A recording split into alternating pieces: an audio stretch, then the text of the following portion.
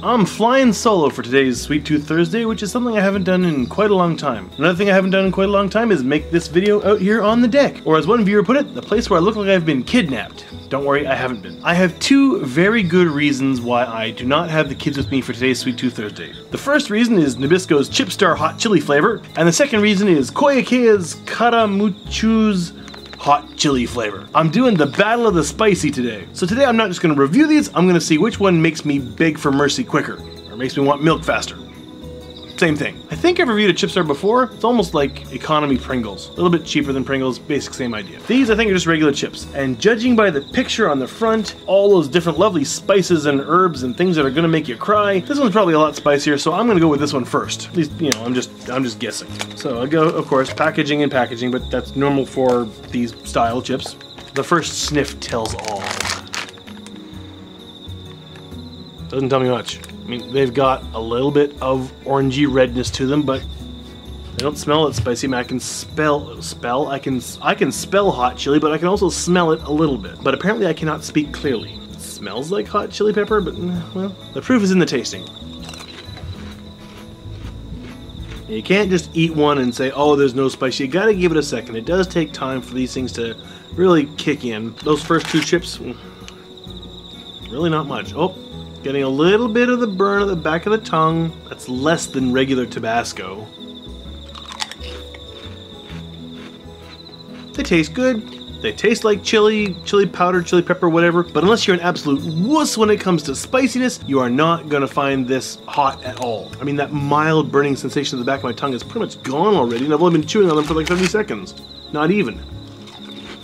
They're pleasant, they're not very spicy, they have a slight bit of spice bite to them, but not much. Which is actually a really nice thing if you want to enjoy the spicy bite without overdoing it, because I find a lot of spicy things just really go overboard to the point where you can't even taste things anymore and you're just in incredible pain. If you're looking for a strong, spicy burn in your mouth, this is not it. But if you're looking for a nice, pleasant, spicy, slightly spicy chip, this is actually pretty good. I like it. Now, let's see how these ones go. These ones have me a little more worried. Koikeya Karamuuchu something something hot chili. I don't know what those first two kanji are, and it's really hard to get the right angle there. If you can read them, well, then you've done more studying of Japanese than I have. Oh, wait, they're not chips. I thought they were chips. These are like these sticks, like overly fried French fry thin sticks. Oh, it was right there on that pack to begin with, the picture. I didn't even really notice. Oh, shows how much I was paying attention.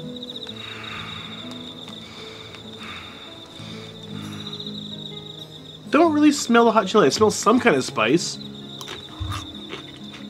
Nothing. I better just have a bunch at once because I don't think I'm going to taste any spice otherwise. Nothing. I am disappointed, actually. This picture showing here like these different chili peppers and spices and everything. I'm expecting some major burn in my mouth here. Should have kept in mind that this is Japan and they don't really do overly spicy stuff all that often. Yeah, if they made it killer spicy, it wouldn't sell. I'm getting a little bit of the afterburners. So it's flying off fast with a big trail of fire going out the end. No, that would be me if it was really spicy. That was terrible. It's a little oilier than these, which is normally the case. Regularly fried chips are oilier than, I don't even know how you describe the process of making these things. Extruded chips? I'm not even sure. As for the taste, this just basically tastes like chili pepper. This, you can taste there are other spices and other flavors going on in there. So it's a slightly more interesting taste just from originality's point of view, I guess. Because like this is just straight out chili pepper taste. This is more blended. Even so, I like this better, and I am declaring the Nabisco Chip Star Hot Chili Chips the winner of today's spicy challenge, or whatever the heck I called this. It was spicier, it was less greasy, even though this has a more blended taste, a slightly more interesting taste. I enjoyed this more. Would I buy them again? Well, I can't actually say again because I never bought them in the first place because Kumiko found them and bought them for me. She likes buying me spicy stuff. I think she thinks I like to hurt my mouth. Of course, they're not that spicy, so it didn't hurt. This one, again, absolutely. This one, maybe not. It's a little greasy for me. Now that I've had these, I don't know about the smaller kids, but I could have shared them with Lilia. She eats kimchi. You can't find some good kimchi here.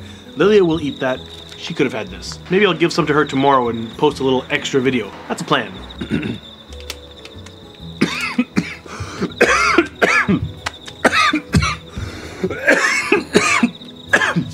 I cleared my throat and somehow some spicy went into my throat.